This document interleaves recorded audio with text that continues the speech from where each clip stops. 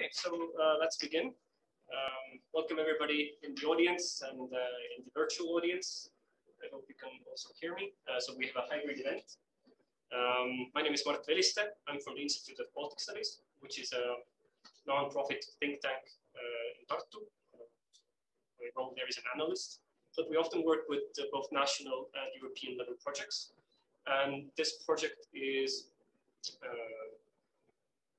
basically from this MUUV program, which is the Asylum and Migration and Integration Foundation of the European Union and with the Ministry of Interior. So together with them, we have this project. And the aim of the project is basically to help third country nationals, so non-EU students, to find better opportunities and how to enter the Estonian labor market. And the project has two sort of main activity lines. One is that we have training events, which are like this 4-hour training sessions that tell you a bit about Estonian working culture, how to apply, what to keep in mind, where to find information about employment opportunities, and so on. And some of you might have already attended last year, but we will be continuing with these activities in the fall season as well. And the information we distribute to universities' emailing lists.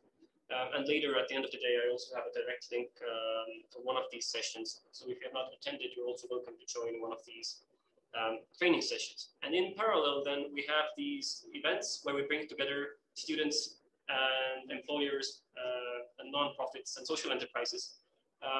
And then this is a chance to sort of meet face to face, and the companies can then share their knowledge about, or if they have open positions, they will tell what they're looking for at the moment. And they also give usually some advice about what to keep in mind when you would apply and how does the application process begin, proceed. And then today we also have 3 companies with us who will tell about what their company does and also how and if they've recruited students in the past or at the moment. And of course, this is the title of today's event, Working as a Social Enterprise in Estonia. So today we have also special focus on social entrepreneurship. This term might be new to some of you, so hopefully it will become also clearer throughout the session. But in principle, social enterprises are those that do not have the profit as their main aim, but they have the social good. They might still earn profits, but then these profits are reinvested for the same social good.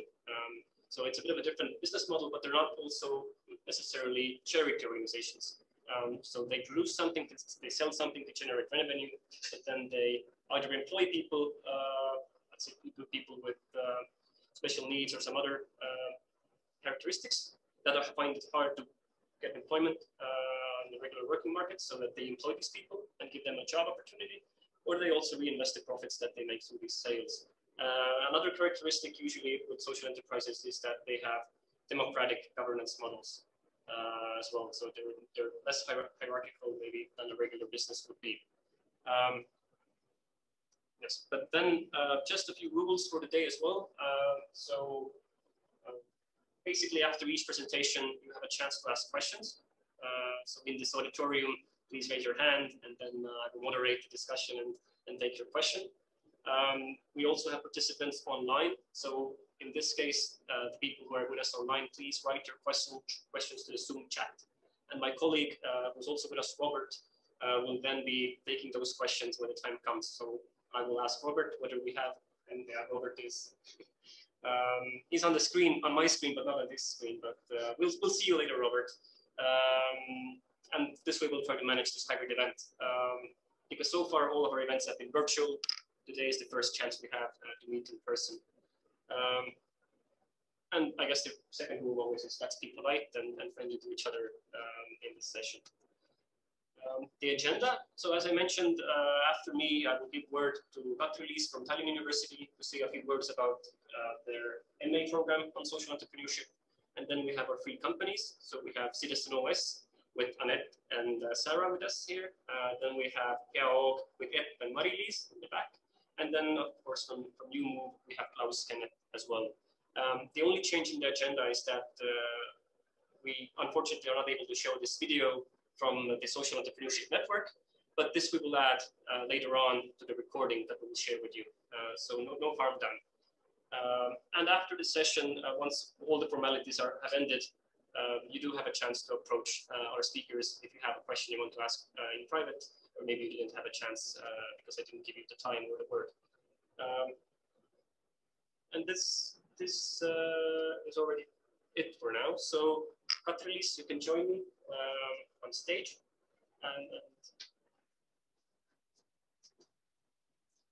Yes, thank you. Hello, I'm Katri-Liis Lepik, and I'm currently the coordinator of the Social Entrepreneurship Master's Program.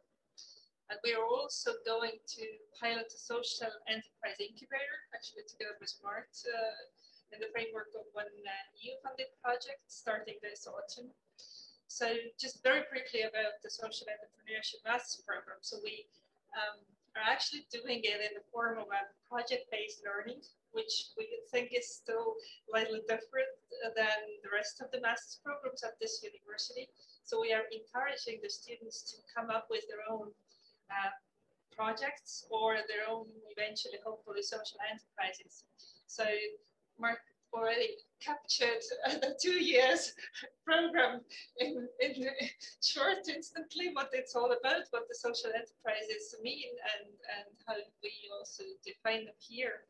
So we are indeed encouraging all the students to solve some societal or environmental issues with their projects. And obviously the labor market is indeed a very complex one. It's hard to access it. But of course, we also think in terms of like, let's try to learn from the expertise and also from the failures and success of the other enterprises. So therefore, we give you the chance to meet with the existing entrepreneurs and go out there and do your internship, so that to see how things work in practice or don't work in practice. So our internship is aimed at being about 150 hours long, so that's about a month. And well, students can actually do it throughout the whole year at some point. I mean, practically in the curriculum, it's in the third semester, but basically they are encouraged to do it anytime when it fits within their agendas and the curriculum. So that's really shortly about how that works. And today's event is also in order to try to match a little bit the students and the companies. So yeah, I'm really happy to have you here. Thank you. Katri-Liis, before you sit down, I also should mention that Katri-Liis is one of our most prominent experts on social entrepreneurship in Estonia, and you also have long experience in the UK working with an actual social enterprise there. So maybe just a personal question to you. Why do you like being a social entrepreneur? Well, that would be a pretty long story maybe, but try to capture it short. I've been, that might have a little bit negative connotation as well, because I've been involved in consulting and writing EU-funded projects for about 20 years now. I'm that old.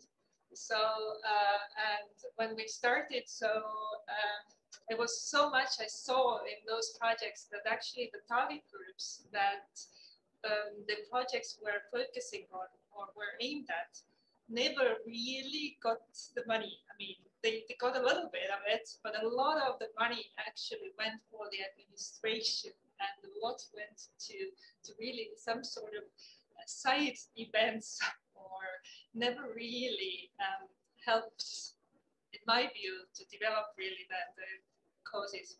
So that's why I really thought that if I get myself involved in helping target groups, that I can make a difference myself. So I really want to get to closely down in the field and see what it's like there. And in the UK, we are dealing with ex-offenders and helping them to the labor market. So they work with us and provide environmental maintenance services. So I've been there, seen that, done all the stages myself in that process. So followed our own target group around, and I think I know what it takes to be in that field, and seen a lot of those difficulties myself. So I think I practice what I preach. Thank you, Katri-Liis. But Yes, let's go on with our agenda. So I would like to invite our first speakers, Anett and Sara, on stage. So hello everybody, my name is Anett. I'm from Social Entrepreneurship Foundation, and this is my lovely colleague Sara, who's also from foundation. So I would like to start with the problem that we are tackling in our organization. And the issue that we are tackling is that very often, like the most important decisions are being made like very small people. And very often those decision makers don't even know how their decisions are affecting the people's lives and well-being. And if you think about representative democracy, for example, then this is like a very good example. We elect each, after every 4 years, we elect the people to represent us. Also, the same thing happens at the universities, for example. We have like a small group of people who represent students. We have a small group of people who represent like a local community, for example. And this is what we want to change in Sinha. And how we are going to do that. So we have developed a platform, digital platform, which is called Sinha. And the aim of this platform is to bring people and communities together so that there could happen like very well structured argument-based discussions with very like good information and like and facts and figures and everything, which supports like argument-based discussions. And also, this is a platform where people can and communities can do collaborative decisions. So, so this is what we do from one side. We develop this technology, and from the other side, we also kind of share our know-how, we share our expertise and our experiences in how to hold those argument-based discussions, how to moderate those, because just putting up or like initiating one argumentation doesn't yet bring like to the collaboration or to the change. And so this is what we do in Sinha. And our foundation was established 6 years ago already by a bunch of civic activists from Let's Do It Foundation. And Let's Do It Foundation is organizing, back then it was organizing like one-day cleanup events only in Estonia. And today it has grown like into global initiative, which is called the One Cleanup Day. And like our organization is pretty much following civic initiative kind of mindset from one side. And from the other side, as we are developing civic tech and we have developers and technical people working in Sinha as well, then we are also following the mindset of kind of startup organizations. And what it means is that Sinha is really flat. So we basically don't have a hierarchy or structure in our organization. There are 10 people working in Sinha and about 20 people volunteering globally. In Estonia, in other countries, in India and Asia. And what our volunteers and interns do, our volunteers have helped us to translate our platform into 15 different languages. They have helped us to develop our open source code, some features, for example, but also they are helping us to do like different projects, like society projects. In Indonesia, for example, we have Opinion Festival, which is pretty much organized by volunteers. In India, we have the Resilience Bridge project, which is initiated and led by Sara. And just last week in Estonia, we held our first youth exchange, which was also like co-created and delivered together with volunteers. So we love volunteers, we love interns. And if to talk about the expectations or what we expect from people who join our team, then there are actually two expectations. First one is that we expect people to be because we are really flat organization. We don't have leaders who provide like the tasks or say what you need to do. So we expect that the people who get inspired by our mission, they will come to us and say, okay, I have this really cool idea and I want to do it together with you. And this is, how we do things. And the other expectation is that people should be with rather high self-management skills. And basically for the same reason, because we don't want to control people, we don't want to say what to do and give tasks and that kind of things. We expect that people manage their own time, people manage their own work, and this is how we work. We work in teams and we work globally, like global teams. Let's say like that. And how to apply to Citizen OS. So if you go to Citizen OS platform and scroll down to careers page, then you can see here we have volunteer positions, and currently we have two open positions.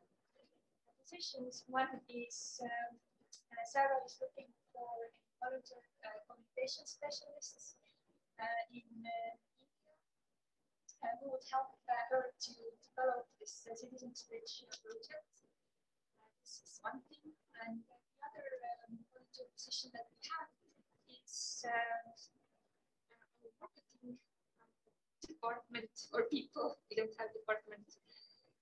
Are looking for marketing intern to help us to make UX research. So we are in a phase with our organization where we want to improve user experience, and that's why we need help interns. And how you can apply is basically if you go to this website, then you will find the application button. Just put this button, push the button and apply. You can also write directly to me or to Linno or Sara. We are going to be here. You can ask more questions from us. And we are happy to provide you more information and our contacts. Yes, please. We are NGO, so our platform is for free. And we have private funders who support our organization. So this is how we get funding. And as currently our platform is free, then it doesn't mean that one day it will take money for the users.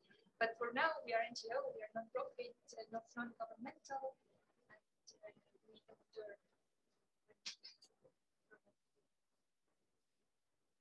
Yes, but if you have any other questions, then I will share. Sure, we do have questions, and don't sit down yet. First, let me see if we can connect with my colleague Robert, because he's moderating the discussion. So, Robert, let's see if we can hear you. Hello. Hello. Can you hear me well? Yes.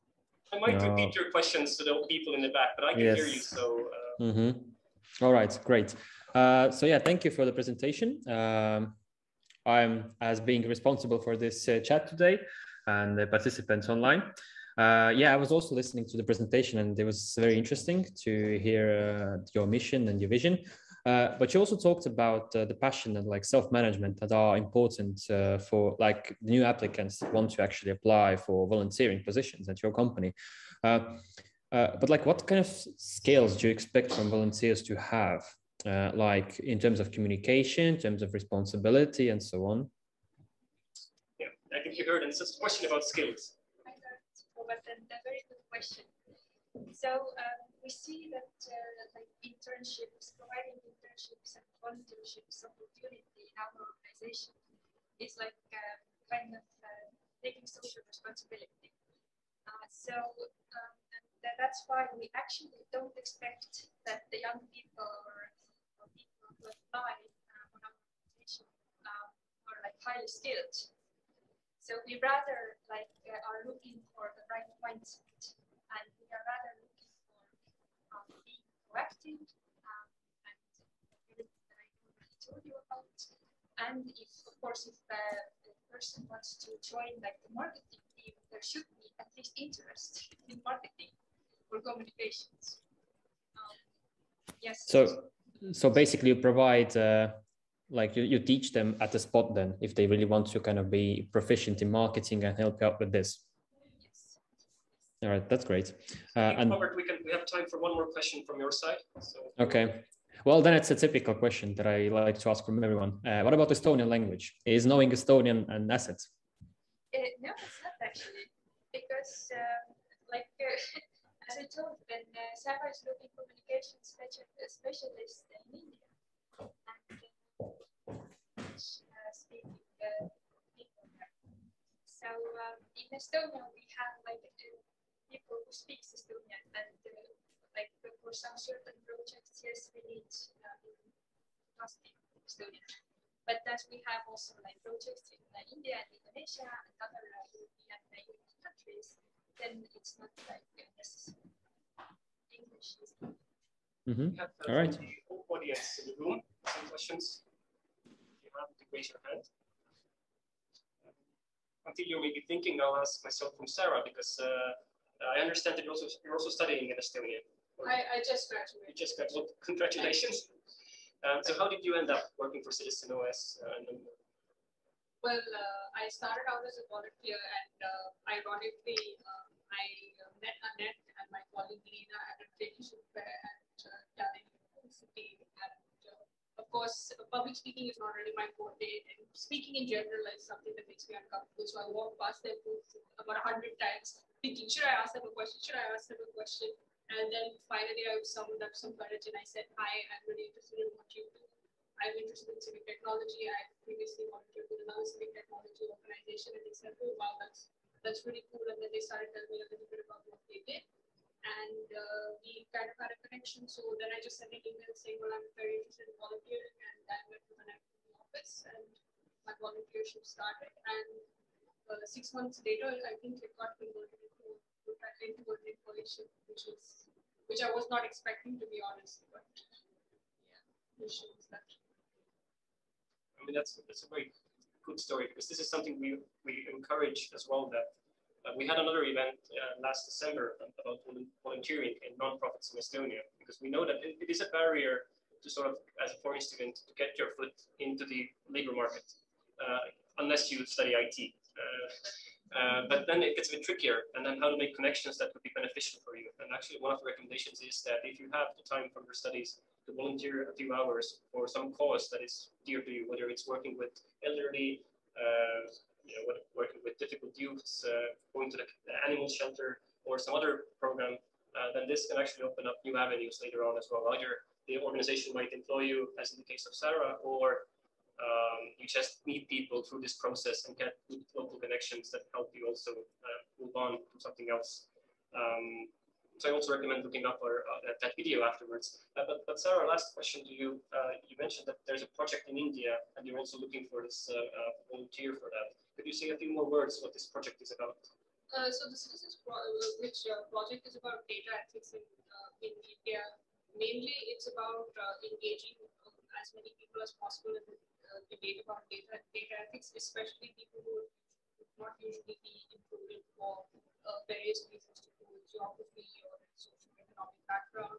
So currently we formed a core team, but what we are missing is a communications manager who specializes in mass media primarily. I think probably a lot of you are already aware, but India still doesn't have a very good internet penetration rate compared to other countries. So we need to look at other channels, and this is a competence that at the moment we are lacking. This is primarily what we're Any other questions from the audience? Yes, Katri-Liis, go ahead. Yeah. Did I get it right that you're actually funded by the private donors? Yes. Yes. Yes. So I presume you actually are in need of like good sales people to get some funds.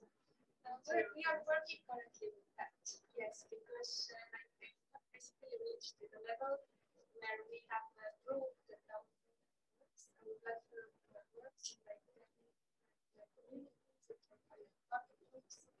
and now we need to expand and grow, escalate our product. So yes, currently we are in the space where we are looking for investors and then invest into vision, let's say like that. And yes, this is what's going on as well. This jobs and finding. Yes, they do it, absolutely. All the contacts and the leads are really welcome to that.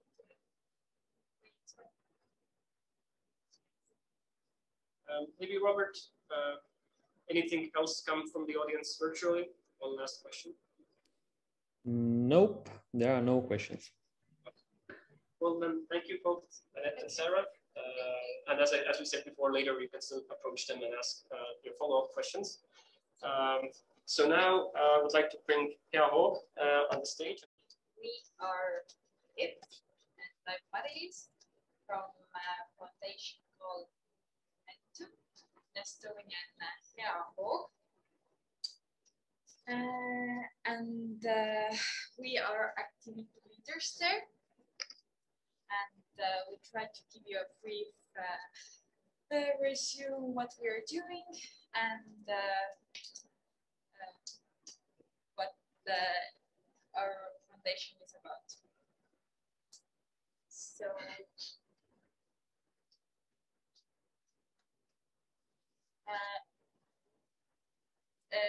Foundation Good Momentum is created in 2010. We belong under AS Hoolekandeteenused, a welfare service company.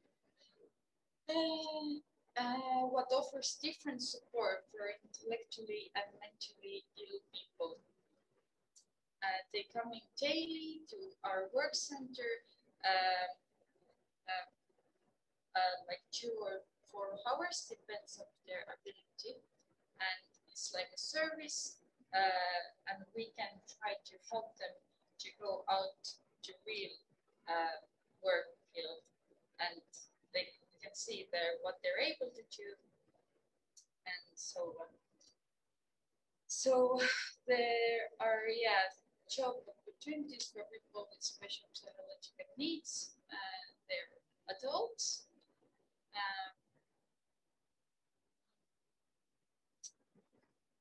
And they're sent to us from Republic of Estonia Social Insurance Support and Unemployment Insurance Fund. We have a service where they can develop at their level, and yes, we try to help them to actually get out work. And so we have different services. First is employment support service, where over all our centers are 103 customers. 11 work centers related to the service. It means that they wish to find a job and we're helping and guiding them. And this is for like a shorter period. Then we have PKT, what is long-term shelter employment service. First stage is 4 months for trial, and after they can stay in service in our center as protected employment for 3 years. We have 148 customers in 13 work centers related to the service. And then we have LKT, what the short-term sheltered employment service. Director from Employment Insurance Fund means that the time for our service is limited for short term and more going out from the center. So there are 29 clients at the moment in 6 work centers related to the service. And we evaluate their ability to work to see what they're able to do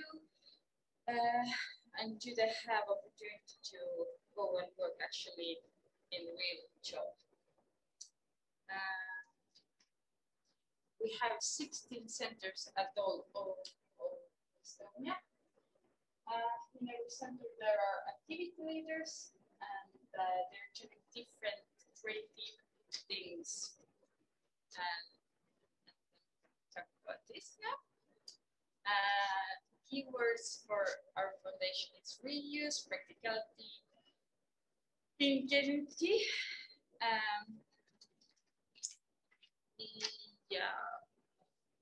So we're using different things like old t-shirts, paper, like old things, what we can remake, reuse, and then we're actually making things. And we have some things with us that we can show to you. Example, we have sniffing mat. What is it made for dogs? So like in here, like dog can find their food or something. And I can just explain how this is made. This is one plastic thing. And then clients do different things. Some are cutting with scissors, small pieces from t-shirt. And then in another place, they are knitting them together. So eventually, we're having a project like this. And this is just one example of what they're doing. I can tell you now more what kind of more work we do. We have things from felt. This is Sõna hat. It's a fur. And the main point is that we're trying to do things what are creative, what are different, what are fun for people who find this, and also like to them to make. And yeah, this is also made of clients. Then we have things like this. It's also from old t-shirts. This is for dogs that they can pull it. Then we have a rock, what is made from old jeans. Then we have a wooden basket. And then there depends where they are, their level. They can, with sandpaper, scratch it or paint or, yeah, do different things. And then we have bags, fun bags like this, because some of them gets do sewing as well. They actually, some have even been in school, like they actually have studied something. But because they have psychological problems, then they are not able to go out. So yeah, this is some examples what they're doing. Also, we have it like a custom work and subcontracting, like Blue Heptica campaign. I don't know, have you heard about this or do you know? But we have like blue flowers, what are made to recognize veterans of the Defense Forces and the Defense League who died in wartime. And then they have put them together and the people can buy them from store. And yeah, and then we also have places where they can do housekeeping job or like different other things.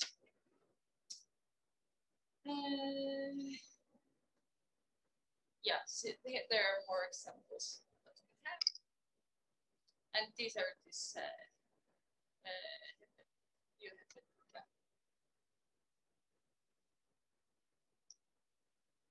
we are from Tallinn Center, and there we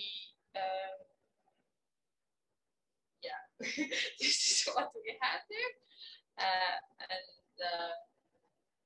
so many people ask from me very often that isn't your job stressful?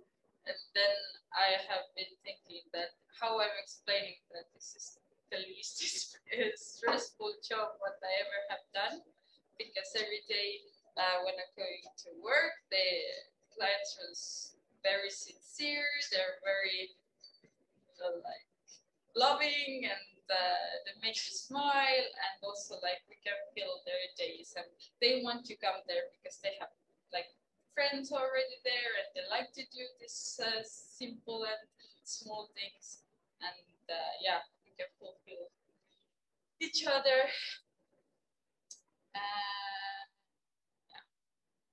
All this job that we're doing in this work center, it's mean we do because we want to help them to go to open labor market. Sometimes when it's 1 year, 2 years, 3 years, but all the life we have to thinking they will go to out to where we will find them the job in the open labor work. Yeah. Thank you very much. Thank you, Ed and Mari-Liis. And maybe, yeah, I can ask you the first question myself. So do you also have students who help you as interns in your service centers? No, in our service centers, no. We haven't had it yet, but I think it would be very lovely to have. But I have my experience in past when I worked in Võru, and I had many EVS service volunteers. So in principle, international students could also come and help you out. Yes. I think this is very international thing because like you don't need very much language to like communicate with them. So language is not a barrier. Yes. They will be very happy.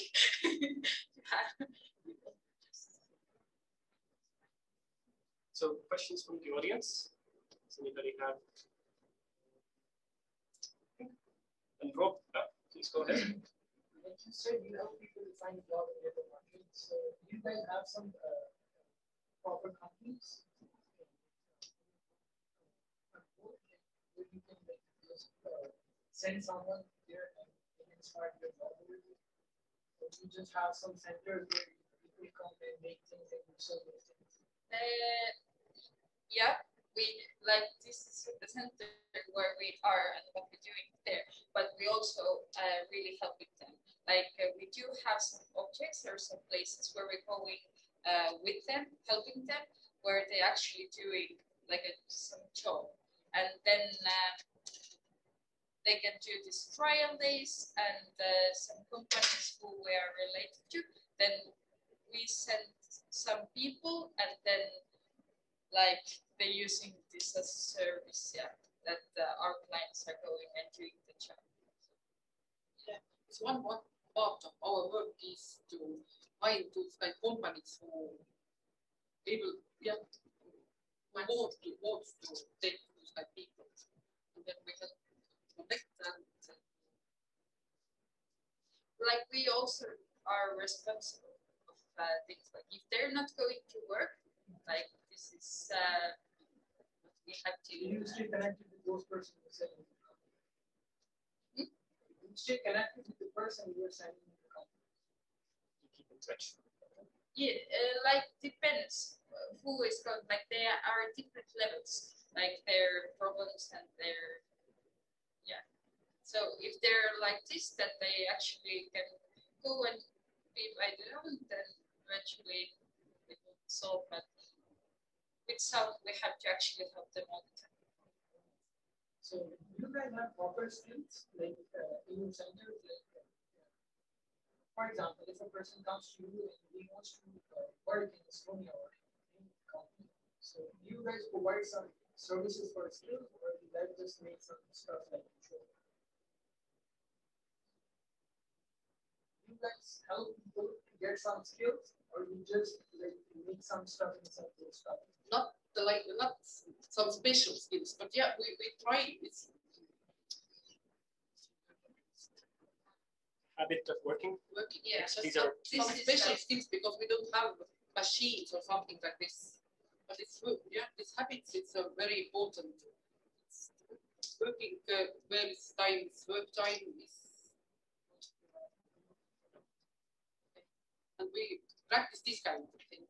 And when we go with this company, this open market labor market company, then we start with this client together to learn these skills. He or she needs. Actually, I really like your idea that you're helping people to get employment, you're also helping companies to get employment. Yeah.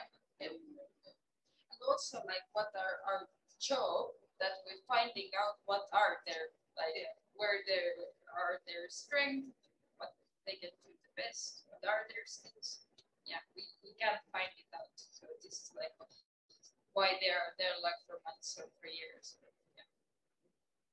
But are you working only with the psychological disabilities or also physical and other? Yeah.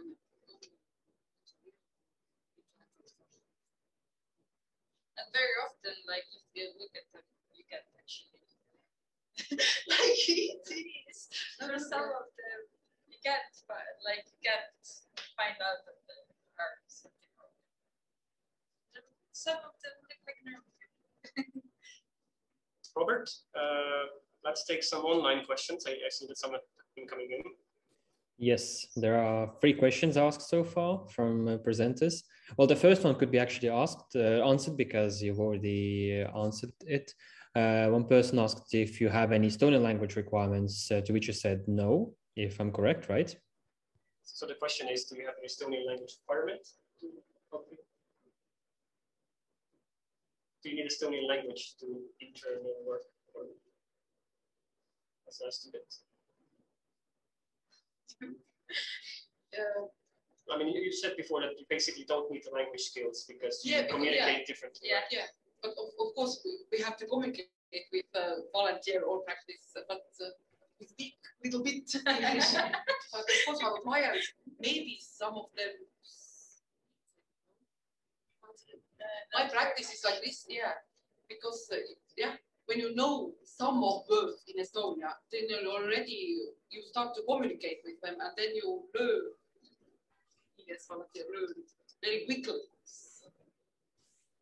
This is also something that we found out sort of in our previous research is that if you're a foreign student in Estonia, even if you don't speak it at B1 or very fluently, just going through like an A1 to A2 course also seems to be a way to sort of get better at networking, whether it's in the nonprofit sector or in the business sector. This somehow breaks down some barriers of like communication. You become exciting for the Estonian if you know a few main phrases. So my of course recommendation always is that if you're just beginning your studies in Estonia, it doesn't hurt to go through at least one language course. It might help you out once you have graduated and you're looking for a job. But Robert, you said you had more questions. I think we have time for one more from your side. Yes, they're actually connected to each other because one person asked if you attract additional finance like donations or you are fully self-sufficient, and how much support does the Estonian government provide to your company? So I'll repeat the question again. So are you also reliant on donations or the Estonian government funding, or is it all what you earn by selling the merchandise? Those services, what Mari-Liis explained, is long-term and short-term services. They, as government, give money, the client and this service money. Yeah, but this is also a pretty common, I think, Katri-Liis, a model for social enterprises to work as well, that some revenue stream will come from the public sector. It's not that common actually in Estonia yet, always, but it is in Sweden, for example, that the public sector plays a big part also in social entrepreneurship. But I understand, just because you brought these nice items to show to us, I understand on your website you also have an online marketplace. Yes, we do have, I forgot to say this, but we do have online market page. Yeah, and everyone can go and check this. No, what's this like? Yeah, if you're interested. We have all the links later in any case. Any questions still from the audience? From the physical audience? Thank you, Robert. If not, then let's move on, and again, you can approach later. So thank you. So in Estonia, we also have this network called Social Enterprise Estonia. So it's like a group, this network organization that brings together social enterprises in Estonia. Not all of them, but some of them. And this is their main mission. So they try to promote social entrepreneurship in Estonia.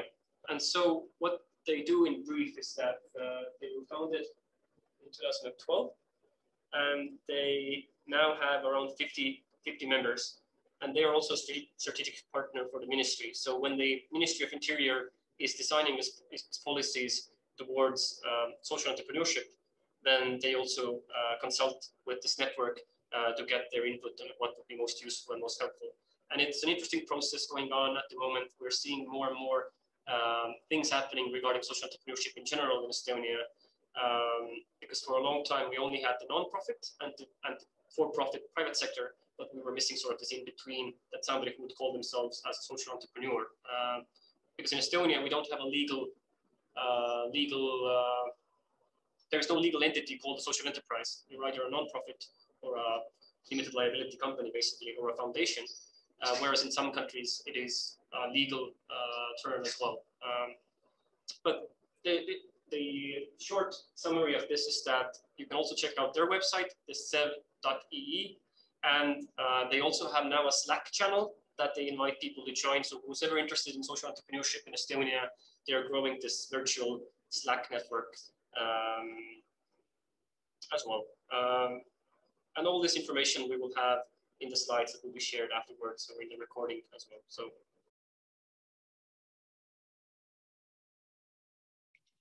So I was the one given the task to tell you why social entrepreneurship is cool and what it is. And I was thinking myself that probably all you can Google, so that what part is not so important, but more this kind of why part. Because, you know, stories with people are different, and my backstory is a little bit different than somebody else's. So to some, it might like it, it might click. To some, it's not, just keep on like open mind. But basically why I love to be a social entrepreneur, or why I love to help the sector, is that I was this kind of guy with a cheeky smile at school. I like to ask different questions. So I was always this guy who didn't like school because I didn't get too much answers. Why it was like this is that I was the one asking, like, why do we do this? Or like, how does this math helps me in the long run? Or what's the benefit of doing it? Or how do I use it in my life or every day? And always I didn't get so much answers from my teachers. Like from some, I had like good relationships, but with others, by asking those questions, I just got this kind of typical that do it. You need it for a test, or do it because it's written in the like law, you have to do this. And that was frustrating because, well, I had questions. But then I thought that, okay, well, teachers won't help me. I will ask from my classmates, like, what do we want to do in like 5 years, or like, what your goals, or why are you learning? And with them, it was kind of the same way, that they were like, what's your like philosophy? Just do what's needed, and that's all. And that is frustrating when you're in end of your middle school, or just going to like high school and already asking those questions, but you don't have anybody to get the answers from or discuss it through. And that's how my 12 years of school ended. I went to university. It took me 1 month to understand why I was going to school for 12 years, because the lecturers teachers at university, they answered these kind of questions. So in a month, I understood why I've been studying for 12 years, but with 12 years, I didn't get the idea. And that was really like eye-opening. I started asking more questions. I got those answers. It like helped to raise my awareness and set goals and get this kind of perspective. What do I want to have? And like, well, what are the questions or answers I'm looking for? And that made me curious. I started Erasmus Plus traveling. I took part organizing TEDx, TED2. And at one point, I saw this kind of advertisement in my school, Tallinn University of Technology newsletter that said, here is 7 reasons to change the world. And that got me really curious. I like the reasons, I like the pictures and everything. So I went to do my internship in Estonian Social Enterprise Network, where I am at this moment. So that is the thing that got me really, to say, curious or inspired me when I got over there, that I got to talk with social entrepreneurs. I got to understand like what are they doing to make the situation better around us. And this is basically what we do in Estonian Social Enterprise Network, that our job is, if you just have an idea, it's to make this kind of seed, to make it grow, that it will be a high tree and you will be a successful entrepreneur. If you already are, your plant is already raising, our job is to make that you're more successful. See, so in SEV or SN, what we do is that we help this kind of ecosystem, that the social enterprises would be as successful, there would be as many of them in Estonia. So we want to have this kind of smiling people, and that the environment would be more sustainable, because these are the big problems that social enterprises are solving. One great example how social entrepreneurship is super cool is Alive and Kicking. They are that social enterprise that has most balls, like football balls, in Africa. It's not Adidas, it's not Nike, it's Alive and Kicking. Why it is that they have really wicked problem to solve. As we all know, in Africa, there are a lot of health problems, and this is what Alive and Kicking is tackling. Because what they do is that they have football trainings with those guys and children you see over here. And what they do in these football trainings is, well, they train.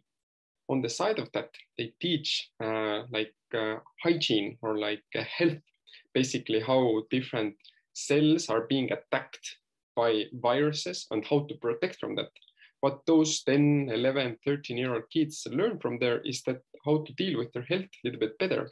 They go home and they share that with their parents as well. And this is how the health sector is raising, or how the awareness about health and viruses is getting in a better situation in Africa. And that's how their social entrepreneurship is working. They have a big problem to tackle, what is lack of awareness about health issues. What they do with it is that they teach it through trainings, but their enterprise and business part is selling those balls. So this is kind of fun example how the social entrepreneurship comes together, and it's very cool because you can solve this kind of wicked problems while doing it in a sustainable way. And probably that's this kind of answer for you as well, if you're thinking that this social entrepreneurship is something for you or not, because there are different people in the world. There are those who want to have prestige, who want to be in this kind of high position, who want to have power and make decisions. There are those people to whom it is very important to do something meaningful. I am that kind of person, that you want to have the reasoning behind it and want to have this kind of impact through your life. There are those people who just want to have this kind of stable work, that you know every day that you work from 8 to 5, and that's all. You get your amount of salary that you're getting, and that's all. There are those people who are really on one side as well, who don't care about money, who just want to, go through life with a good flow. So there are different people, and I would say that social enterprises or social entrepreneurship is something that clicks probably pretty well with people who have this kind of meaningful reasoning coming behind it. So if you want to have like this kind of meaningful life, but at the same time you like to solve this kind of big problems, like for example, it's the health issues, or it's mental health, or it's just like sustainability on the earth, then social entrepreneurship might be for you. So for some, it's definitely something that you should do. To some, it's definitely not. You shouldn't do it. So the answer actually that underlies over here is that like what kind of person you would like to be. And if you get the answer, then you know, well, why social entrepreneurship might be cool for you or not, and is it for you or not. So thank you for your time. Yes, but this is it from Sev. Now I would like to invite our third speaker from MUUV. Claus-Kenneth, welcome to join. Hello to everyone. My name is Claus-Kenneth. As Mark already told you, to friends, I'm Klaus. So to you, I'm also Klaus. I'm from MUUV. I'm CEO of MUUV. So we're an Estonia-based company. We've been on the market for over 2.5 years. This year alone, we have tried to focus more on the foreign side of the world. And right now we have around 60. We have users from 60 different countries and over 150 companies. So what we're doing, we're actually trying to solve a lot of different wellness and physical activity problems, because we see that we have those huge companies, but the physical culture needs to be, you know, a little bit pushed towards, because right now the remote office, COVID, anything, we're all sitting in our offices and our rooms, you know, not really knowing what to do, and that's actually a problem for HR people as well, because you know the communication is quite hard. It's really hard to engage the social spectrums and everything, and you know we have created this tool where basically an HR can create different activity challenges for the people, for different countries, departments, and they can track all of their activity data through different wearables. We all have some, you know, watches, which are, you know, read our steps, but our phones as well, calories and so on. So the basic info. And actually we started off as a 2 or 3 person company. Right now we are a company of 7 people. And the great thing is that we have actually had a lot of people from outside of Estonia as well. For example, our designer is from Russia, from St. Petersburg. So we're having, each morning, we're having like those discussions and meetings just to give an overview of how we did yesterday and what we're doing today. And actually, one of the requirements, so to speak, is to be really active on the wellness field. So you know that, you know, health is important. You do some kind of sport activity or you have a hobby. So in that sense, running or doing some kind of sport activity is our vein, so to speak. And just really quickly about our mission. So we have seen that, you know, it's quite important to give the right communication to people, what we're actually wanting them to do or how can we encourage them. We saw a lot of companies actually, you know, giving out money saying, oh, here's 20, 50 euros per month, go do some sports. But we thought that this isn't enough, you know, saying people, here's the money, go do something. It's not quite motivating, is it? You know, maybe some developers get, you know, high amount of money and they don't care for that extra. So we thought that, okay, we should step in here and actually create something, you know, which is really like gamified, engaging, and at the same time brings people together. And right now we have created a platform. We have over like 10 different challenges what HR can lead and take part with their whole team. So basically, company is the you know, company's paying for it. We are a business-to-business model, and the product itself, unfortunately, people cannot just download it and start using it because it's paid to use, so to speak. And we give out to companies like those special codes so they can start using it. And yeah, we do partnerships with all kinds of different providers such as Polar, Google, Apple, and so on. So to get all the right data to you. Here's a little picture of one half of our team. Actually, the woman at the end of the picture, Tamara. Right now, she isn't part of our team, but she was, or maybe even is right now, Tallinn University student. And she actually came in as a volunteer to help us out with some of the research studies and everything. So basically, she came in to do a little bit of research as of data and activity and some like things which we can compare. But in the end, she finished up doing marketing and all of that sort of things, content creating, because we're a startup, so to speak. And how to say, if you come in and we see potential in you, you're going to be all hands on. So, and also because right now we basically never had an office. We had an office one time for, let's say, 3 months, but then the money ran out as the startup goes. Sometimes we try to do some team activities, go golfing, and try to really speak with each other and see how it's going, how are we doing. And unfortunately, I don't have the picture, but we had two Tartu University students from Ghana, from Africa, who were studying in Tartu IT.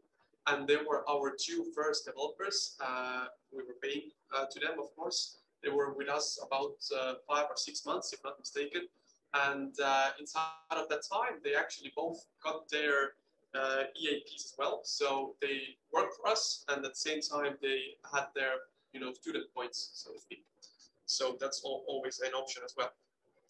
But since the topic here is social entrepreneurship, and I've been talking about startups. Estonia is so popular because of the startups and unicorns, so to speak.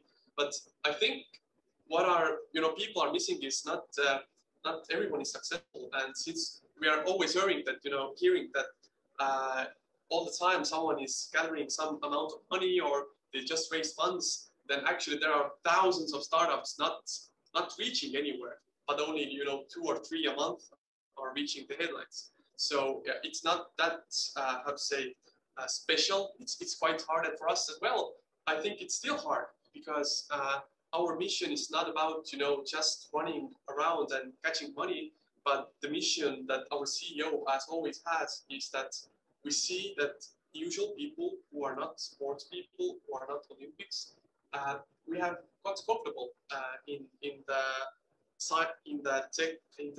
technical side which we have. We have all those gadgets, but we're not using them to the best effort which we could. And he thought about it, if we could actually put it in the behavior that, let's say company gives out some kind of prizes, if you just take care of yourself, do a few thousand steps a day, it becomes a habit. And it's so special actually to hear testimonials of that there were like this husband and wife inside of a company. They started to spend more time outside with their kids, playing. But at the same time, they got steps, they got points, and everybody won. But at the same time, we have truck drivers. Truck drivers are sitting all day long. And when you hear that some truck driver who was a little bit overweight, he or she lost 6-7 kilos, I think those are the things that drive us. And why I think that having this mission-driven sense of thought is really important, is because things at some point will get hard, and when they do, the money or the paycheck won't save you, because if you see that your numbers are going down, you're not attracted to any investor, and it's quite hard to motivate yourself and your team. But behind that is some kind of mission, that we're trying really to bring revolution to this fitness and health technology and everything related to that. Then miracles can happen, and we have had some miracles actually, which have saved us out and got us funding, and we were able to grow from 10 companies. We had a long time before COVID.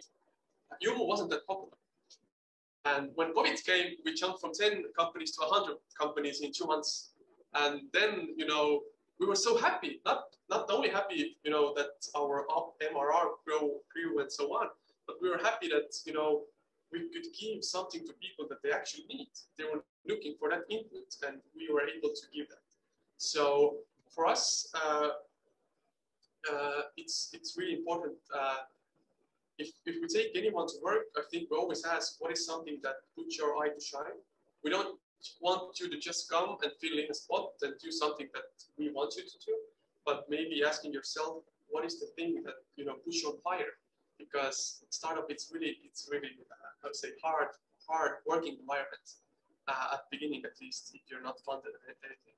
And second of all, we really recommend you to develop yourself to be able to ask critical questions and solve those problems, or at least come out with a theoretical solution. Because in startup world, if you run into the wall, you have to jump over it or find another way. So waiting for the CEO to do that move for you is not always the option, because there's too less of time, too less of resources, and I think overall it's a really great skill to have on you. So thinking out loud, not being afraid, and encouraging each other. So I think this is something where I'm going to finish for now. I hope I said something about social entrepreneurship as well. So just to sum up, we're really trying to put people moving in our society to big companies that have the influence to give out some orders or give out some encouragement and actually change that.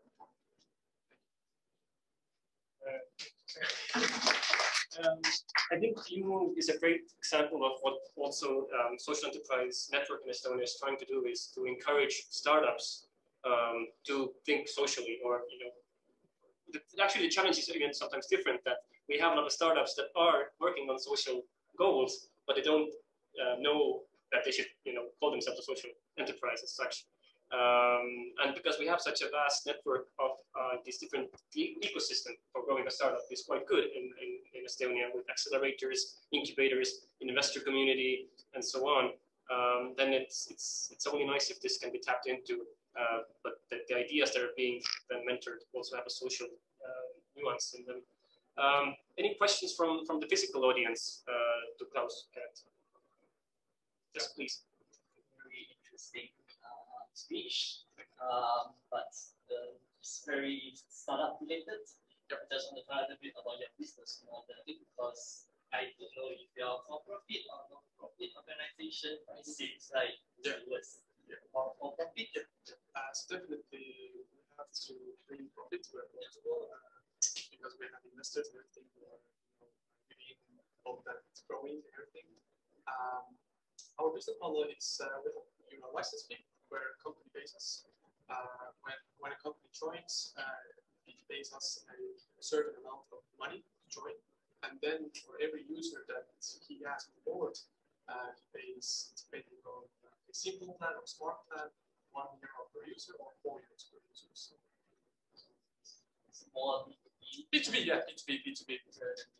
Yeah, B2B. So company is the client, basically more or less HR. So this is like an extra tool for them. And yeah. So how up to them? Before COVID, yes, actually it was really hard, because we had all sorts of things before COVID. We had Endo, we had some Under Armour things here. They all went bankrupt when COVID came, and we're like, yes, we can come. But basically, no one cared. They were like, we have our benefit system. We don't want you. Or how does it really go? And then I went to behind doors, behind those conference rooms, doing the presentation that I'm doing. And I had some wins, more losses. But after COVID, right now, everything is virtual. I'm just doing demos, basically, meeting with those HR clients, speaking with them through LinkedIn or finding in the contacts, or basically doing whatever I can to get the right people to have his or her contact, to make the first impression and to see where we go. So how does it fit into the social enterprise thing? Anyone could answer, how does it fit into the social enterprise? Yeah, Katri can help me out a little bit. But so as I said, the social spectrum here would be that that we're actually helping more or less the people in the workplace. So people theoretically are not paying for it, the companies, but the reason behind it is to build new habits, to tackle really and change the people's behavior in the physical activity field. Because also one thing which I missed to mention is that before summer, in spring, we had about 100 schools join MUUV. We did this really big challenge. It was free for schools. This is also one of our markets where we are trying to provide really sensible pricing, basically, basically zero cost for schools to come in and help their physical education and kids to actually be happy that they can move, that the physical education teacher can wait. And we had 100 schools. We did the challenge. We brought out the most active school. There were some prizes. Everything was for free. It was on television and everything. And there was like this moment where we can see that okay, it can be, and it is a tool which helps people to be better or get better in sense of that way. I don't know if I answered your question, but I think we can continue the discussion later. It's a very relevant topic. Katri-Liis is nodding as well. But I would like to give the chance, Robert, for us to take a question from online as well, if there have been any. Yes, well, thank you very much for this presentation. It's been really great to hear a lot about this very interesting startup. Actually, that might be actually relevant to our institute as well.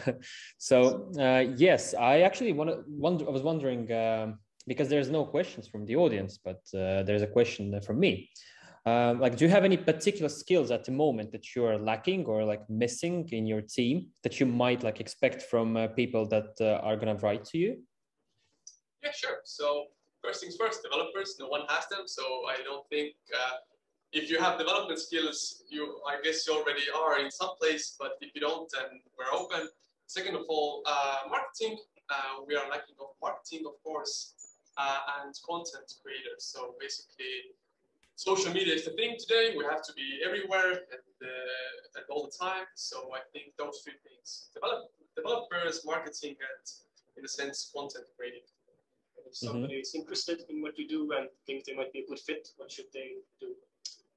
If you think you're a good fit or want to hear more or ask or whatever the case might be, yeah, so bad that I don't have any of my contacts here, but our website has our contacts. You can just write to us.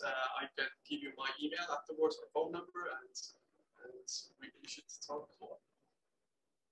Well, thank you, Klaus.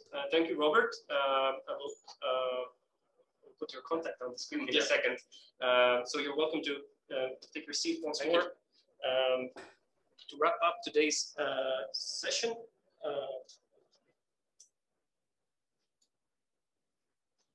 share my screen with the virtual audience.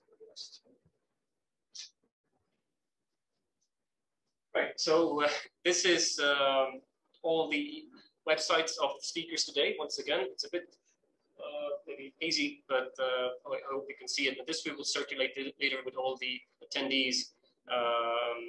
If you were registered in advance, we have your email details and we will send you a recording. If not, please make sure that you have signed the registration sheet and you have put your contact details there so we could reach out to you. Then,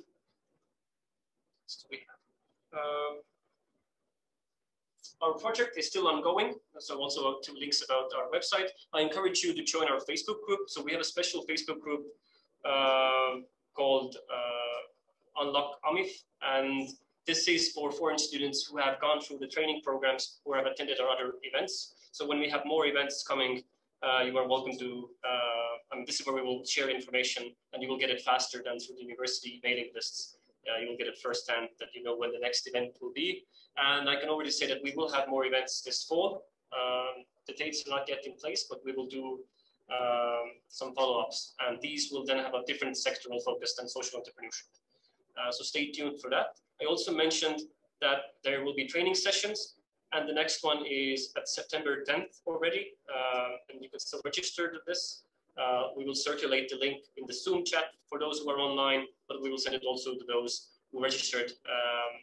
We have the email addresses, we'll send it to you there directly. So this is the 4-hour, 3 to 4 hour training of the sort of basic knowledge on what to keep in mind when trying to find a job in Estonia or working in Estonia.